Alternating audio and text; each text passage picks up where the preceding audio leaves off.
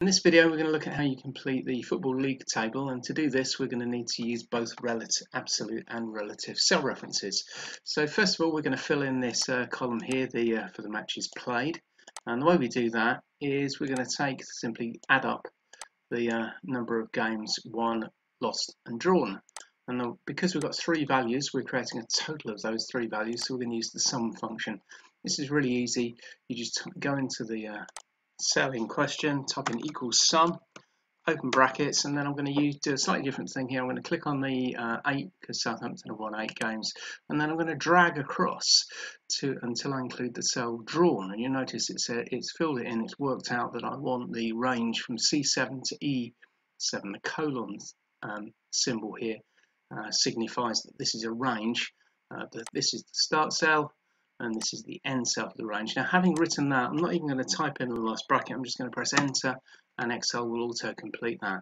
Now, because in here I've just typed in C7 and E7, these are relative references. They mean, if you look at over here, it's highlighted in the area in blue. It's saying go to the left of the cell you're in, relatively to your left, and just add up those values. So what that means is that if I use the fill handle by clicking on the cell and then moving my mouse to the bottom right until I get the thin black cross, and I drag down, it will not only will it copy the formula down, it will also edit it as it copies it down to make sure that it always uses cells that are on the same row. So if, for example, I look for Leeds United here and click on the 13 and then click up here in the formula bar, you'll notice that it's adding up the cells to the left of Leeds United.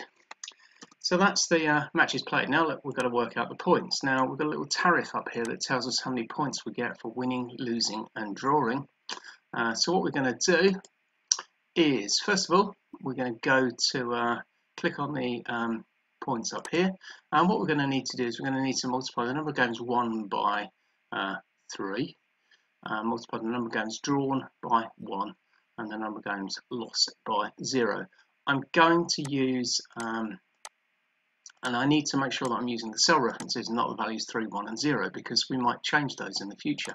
So I'm going to start writing my formula. I'm going to go up into the formula bar and type in equals, and then I want to multiply the games won, and I'm going to multiply that.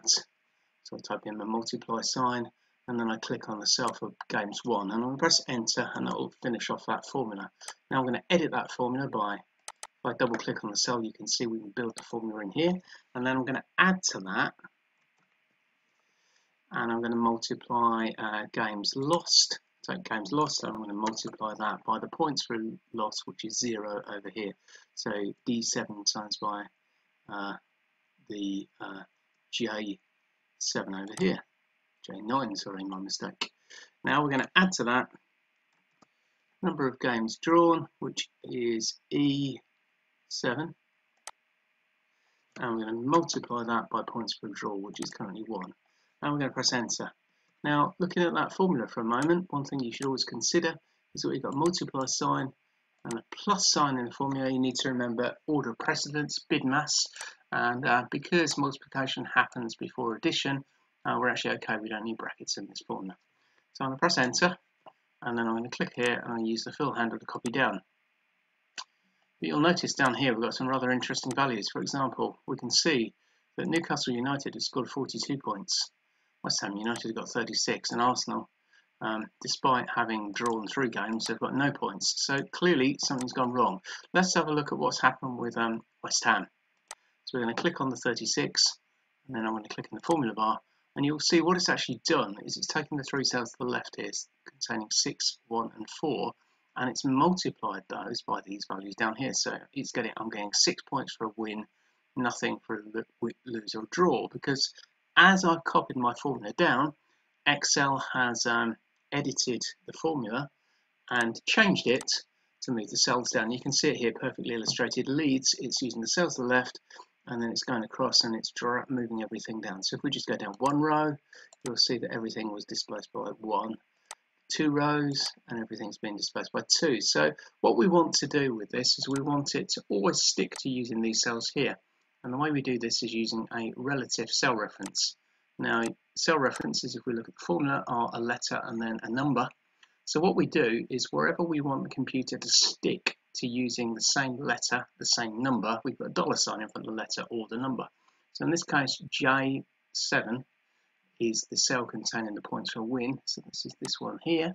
We're going to change this. We're going to put a dollar before the J, and then we put a dollar before the 7. And now the computer will always stick to using J and stick to using 7. It won't let those change.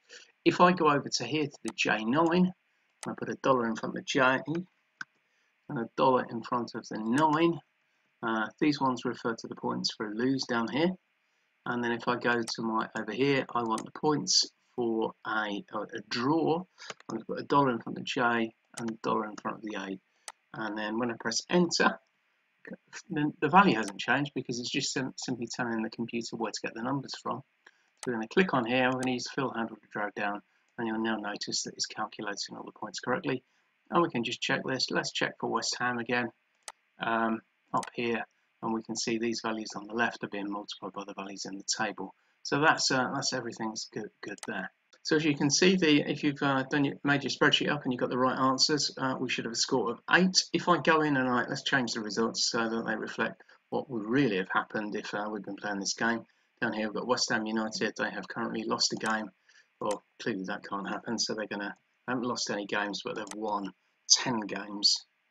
No, they've actually won, I think they've won 9 games. We press enter, we'll see they've got 31 points, and you'll notice that although because I changed the values here, it's recalculated played, it's recalculated points, and it did that because the formulas only refer to the cell references up here. They don't refer to the specific numbers in the cells, and that's one way you can check that you've made the formula correctly.